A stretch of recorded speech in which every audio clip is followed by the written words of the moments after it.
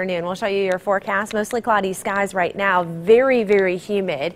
Muggy conditions through much of the day. 73 degrees, 77 by lunchtime, and a good chance for some showers and thunderstorms after lunchtime. 80 degrees by 5 o'clock for the evening rush.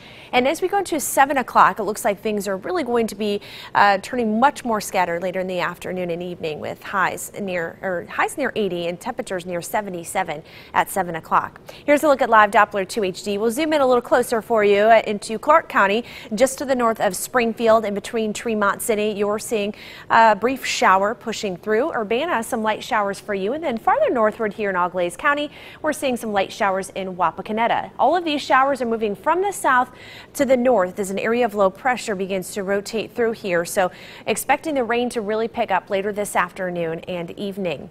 It is very warm and very muggy right now, sitting at 72 in New Lebanon, 71 in Eaton and Arcanum, 73 in Dayton, and 72 at Wright Pat. Take a look at these dew points. This is a measurement of how much moisture is in the air, so it feels very uncomfortable. So a lot of moisture will help feed some of these showers and thunderstorms this afternoon. So if you get caught under one of those storms, may produce some heavy rain at times. Dew point values still near that 70-degree mark later this afternoon and evening. And we'll start off with muggy conditions early Tuesday morning, but watch what happens.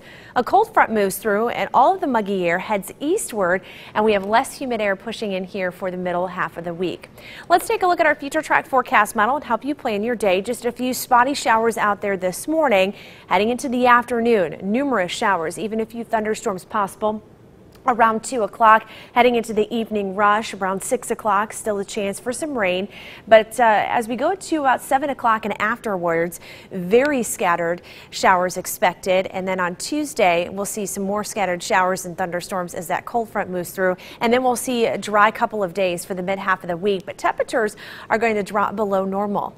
Today we'll see highs near 80 degrees, cloudy conditions, humid conditions too. Showers and thunderstorms will be likely. 65 degrees tonight, muggy, mostly cloudy, a few showers and storms. And then as we go into your Tuesday, we'll see that cold front move through. Highs near 77 degrees, turning less humid and comfortable here for Wednesday, Thursday, and Friday with lots of sunshine. Highs below normal in the 70s. As always, you can head to our website